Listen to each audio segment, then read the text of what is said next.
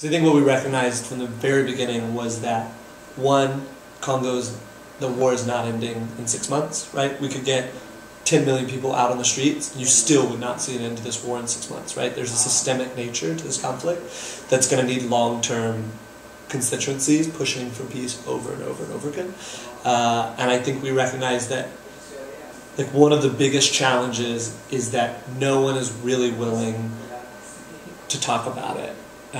There's not information that's distributed about it, right? So the way we were looking at it is like whoever controls distribution of information controls perception, right? Whoever controls perception controls paradigm, and at a pretty fundamental level, whoever controls paradigm controls reality. And so no one was distributing information about Congo, and so Congo continued to be a bloodbath. Look, like,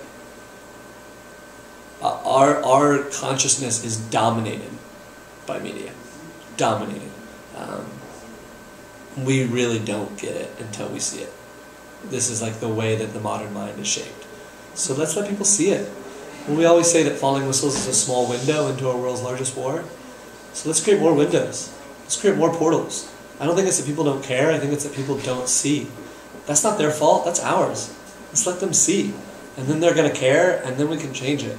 You know, we can have live, real-time, streaming videos from Congo to DC now. Right? Like, why are we having meetings in DC talking about Congo issues that don't have Congolese people full size on a screen in the side of the room? Right? Like,